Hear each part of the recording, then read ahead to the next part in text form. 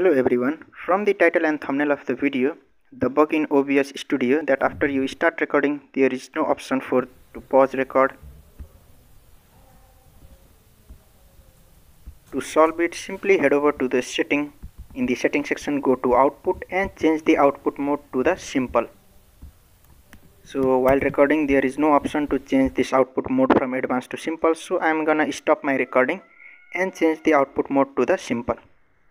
So okay, now again you can see that there is a pause button because I have just changed my output mode from advanced to simple. You can see in setting and in output section there is a simple mode. For the better video quality you can select the video bitrate around 8000 9000 for your processor capacity. That's it for the video. If you change your output mode from any other to simple, in my case advanced from simple, then your pause function will work via hotkey also. Check more for